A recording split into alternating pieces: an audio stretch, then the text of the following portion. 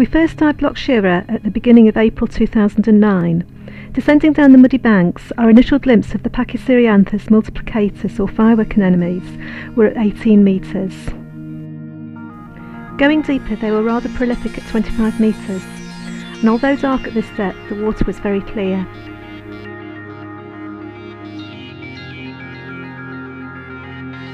My strobes failed early on in the dive, and thus I was reliant on my buddy's torch, who, it has to be said, had a very steady hand.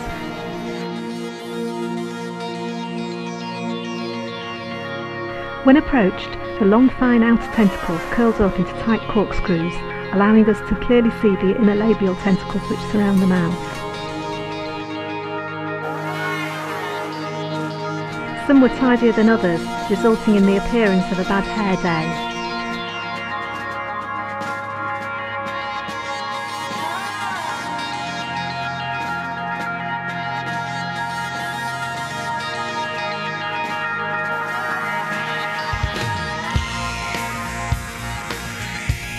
We returned almost 2 months later at the end of May. The water had warmed up by about 1 degree, but a plankton bloom was apparent. Large blobs of algal growth reduced the visibility. This time we did 2 dives. On the first, many of the firework anemones were curled up. A local diver noted that there had been some dredging in the loch earlier that day.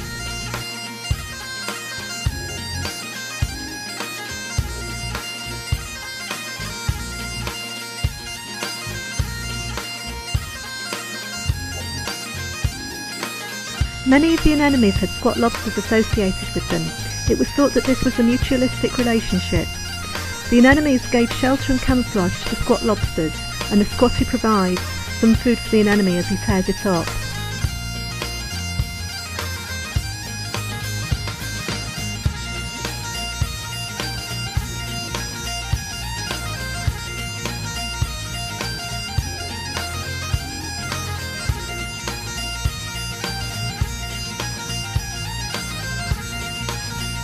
The anemones were either white or white with brown bands.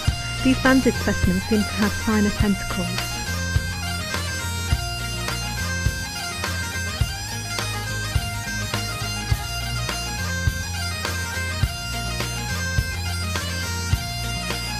The tall column burrows to about a metre underneath the seabed, with roughly only 30 centimetres exposed.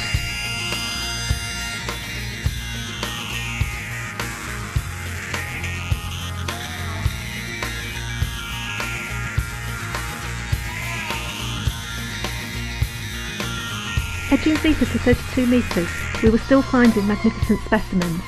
Unfortunately, I ran out of bottom time, and this was the final firework. What a cracker!